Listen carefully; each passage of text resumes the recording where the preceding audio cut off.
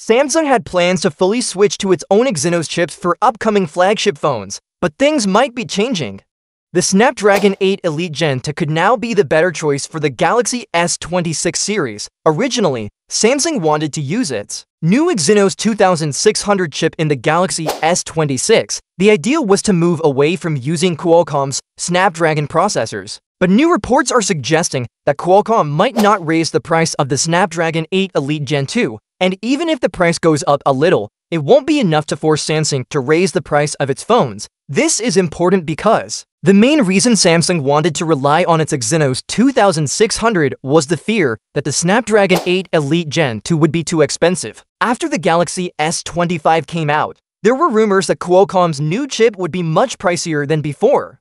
If that happened, Samsung would have had no choice but to increase the Galaxy S26 prices too, but raising prices could hurt Samsung, especially with Apple also launching its iPhone 17 series around the same time. If Samsung's prices go too high, people might choose the iPhone instead, which already has strong performance and a reliable ecosystem.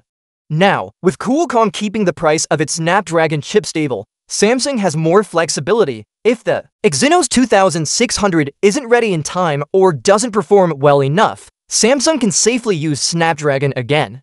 Many users already prefer Snapdragon chips anyway. For years, people have said Snapdragon performs better than Exynos, it runs cooler, is more power efficient, and manages battery better. That's why many users are actually hoping Samsung will choose Snapdragon for the S26 series. A recent poll shows that over 76% of users prefer Snapdragon over Exynos for the Galaxy S26. Less than 5% picked Exynos as their top choice. That shows most people don't fully trust Exynos yet. Still, Samsung isn't giving up. The company has been working to fix problems with its chip production, especially performance issues and yield problems. Their 3nm process is finally more stable, and now they're also working on 2nm chips. If all goes well, the Exynos 2600 could still be ready on time. But producing chips at 2nm is very difficult and expensive. Delays are common. If that happens, Samsung doesn't need to panic. Thanks to Qualcomm, they have a solid backup plan.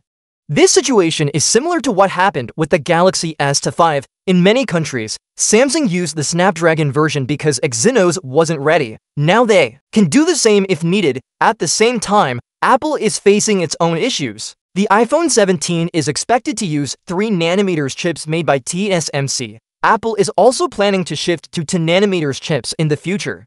But political and economic challenges could slow things down. If Donald Trump returns to office, new tariffs or rules might force Apple to make iPhones in the US, which could disrupt their supply chain and raise costs. If that happens, even if Samsung has to use a more expensive chip like Snapdragon, their phone prices could still compete with or be lower than Apple's. This gives Samsung a big advantage. No matter what happens with the Exynos 2600, they now have two solid options. That means they won't be stuck or forced into raising prices.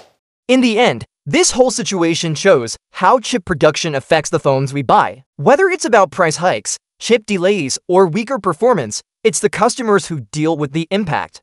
But for now, the Snapdragon 8 Elite Gen 2 looks like Samsung's safest option.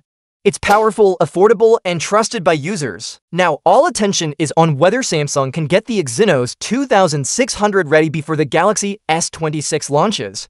But even if they don't, they're in a good position thanks to Qualcomm's steady pricing and reliable performance. It's a win-win for Samsung and hopefully for users too.